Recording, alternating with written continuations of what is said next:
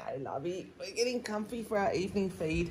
The evening feed's always a bit tricky in a way because you've got less milk at the end of the day. A lot of women have said that. And so he has to sort of suckle a little bit before the letdown comes, and he doesn't really like doing it. He gets impatient.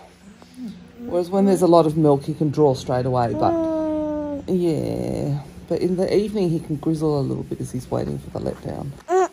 Yeah, I know, love. It's all right. Just be patient. Just be patient.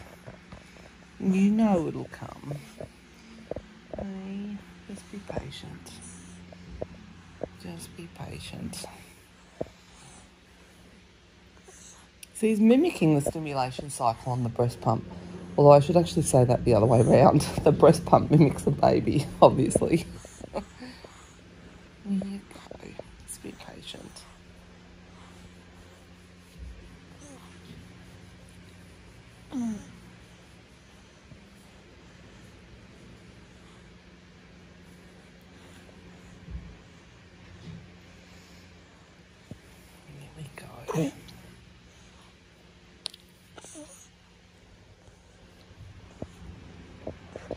Okay, it's finally come down. Now you can see the difference. Now he's drawing. It took that long for the milk to come down. There you go.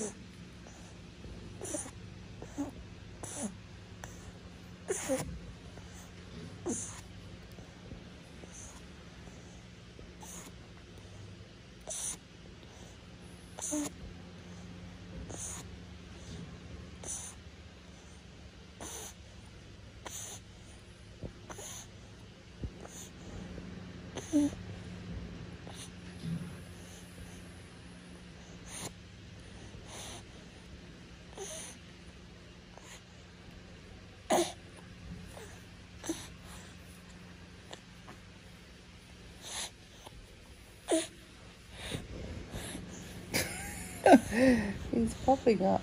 You know there's more milk on the side, darling. He's becoming very reluctant to let go of his breast. The right one's his favourite. He just clings onto this one. Because I always start on the right. I need to swap. I think he's supposed to swap. I should start on the left sometimes.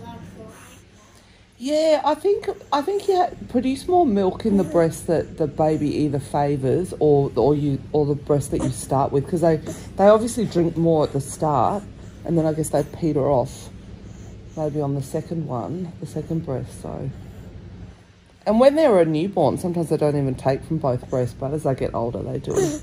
They do them want both. Hey, should we put you on the other side? Hey.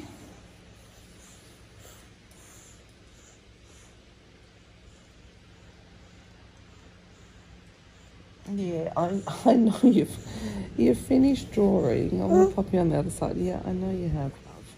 Come here. And don't fall off the couch. Come on. I know he's going to fall off the couch. Come on. Do you know, if they're not wanting to let go of your nipple as well, one way to try and do it... Yank him off. No, I do not yank him off. You should. I don't yank him off. I just squeeze. Oh, there you go. He's gotten off. Come on. Come on. Come on, monkey. Do you need a burpee? I'll put you on the other side. Yeah. Yeah. Are you asking for the remote control? Come on. Oh, you're not going to get the remote control. Right, you've got more room to kick on this side. I should start sitting in the middle of the couch because then he's got room. And then the left breast is easier in the evening because the letdown's already happened. But look, if he's had a bad afternoon and he's fed only at like 5:36 and then you feed again an hour later, you really don't have much milk. And some nights he's gotten quite distressed in terms of just being impatient, like, because it's taken a minute or two to get more milk to let down, and he grizzles. He doesn't like waiting. You don't like waiting, do you, darling?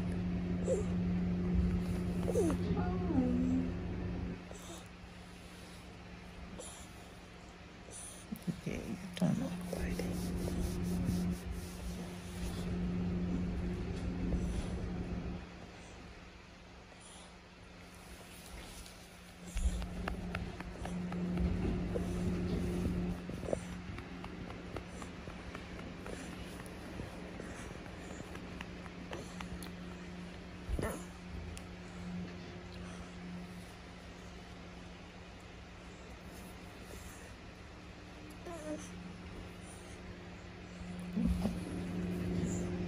I don't really like it when he comes on and off.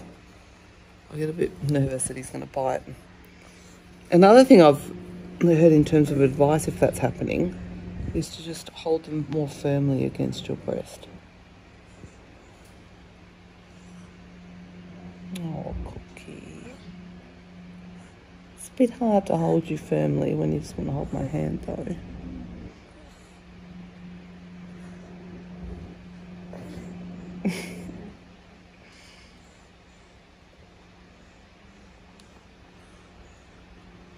I love the closeness of feeding him.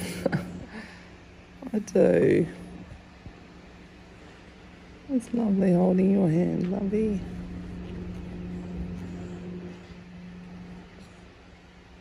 Yeah, it is. And he gets a little giggle on his face. Oh. Pop.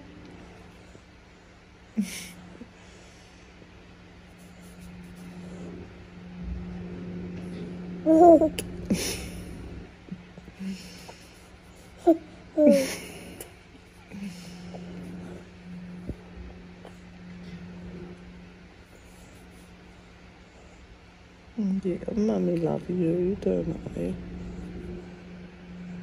Mm. Mm.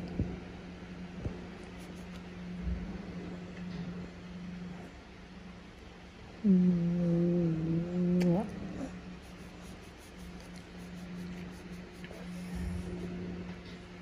Mm.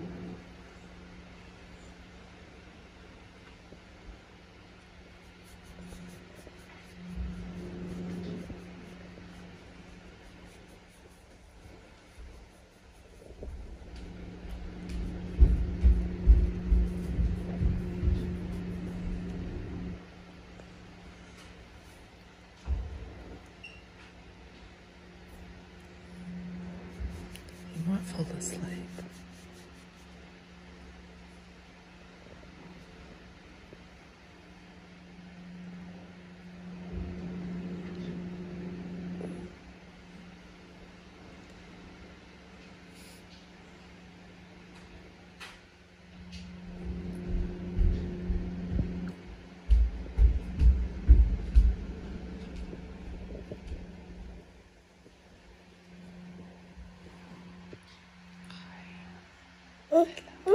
Yeah, I thought you were going to fall asleep, but I don't think you're going to.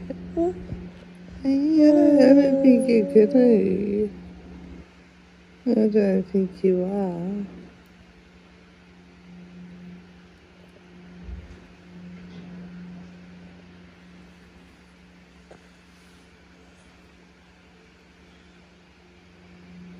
I remember when he was just born. Do you remember Dr. Garth Small, his Spencer's paediatrician, was talking about breastfeeding, and he was saying, because I was saying we're having trouble, and he said always try breast first, and it's their comfort spot. And yeah, I think he's right. It's Spencer's little comfort spot. Hey.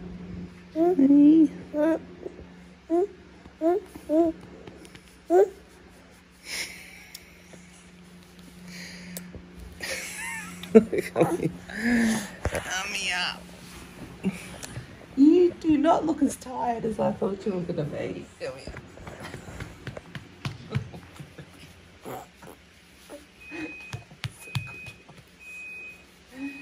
That was a good one.